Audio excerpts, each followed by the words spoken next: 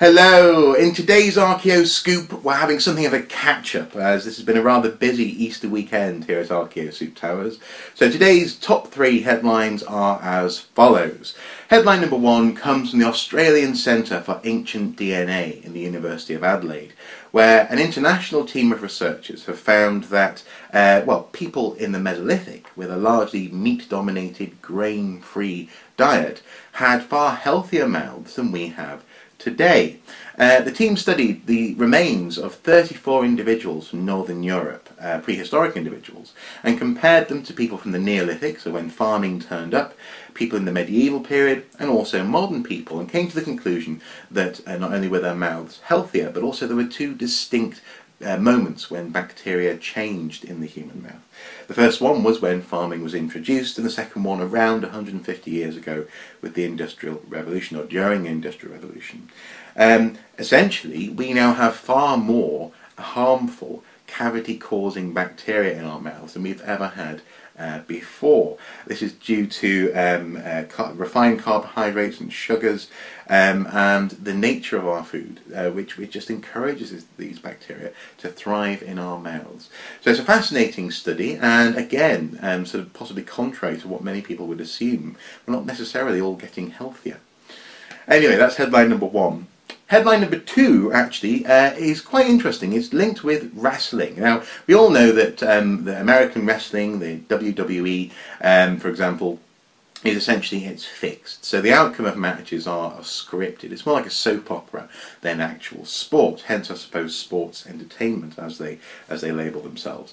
But it seems that this is nothing new. An ancient document, written in ancient Greek, as you might expect, actually from Egypt, has been found, which records a contract to fix the outcome of a wrestling match. Dating to around AD 267, is a contract between 2 teenagers who had reached a final match in a sort of a wrestling competition, well, rather, sorry, a games competition in Egypt. And this is the first record of athletes agreeing to fix the outcome of a contest that we have from the ancient world.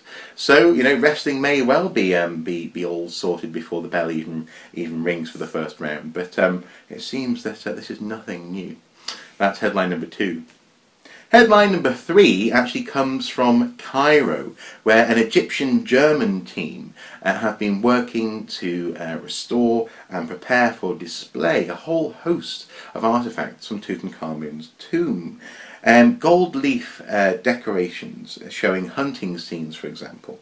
A dog and a griffin attacking an ibex is one of the examples which is mentioned here, are going to go on display for the first time ever, really. I mean, when they were discovered in 1922, they were considered to be in just such bad condition that that they weren't really ever subjected to serious study.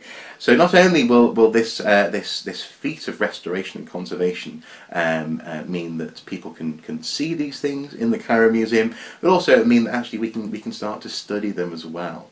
So almost 100 years later, Tutankhamun's tomb is still relinquishing some fascinating secrets, as it were.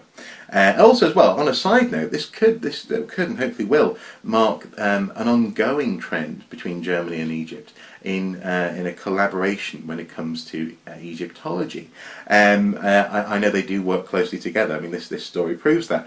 But the tensions, for example, surrounding the bust of Nefertiti may be eased with continuing work like this, showing that that we can work, well, they can work together for the betterment of Egyptology. Nonetheless, that's headline number 3.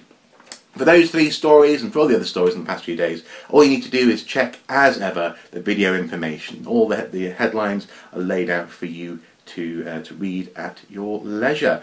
In addition to my top 3 stories today, I also quite like the story of a mystery metal artefact found in a Neolithic tomb in Anglesey, North Wales, so check that one out as well. Anyway, hopefully you've had a wonderful Easter weekend, and until next time, as ever, take care. Bye bye.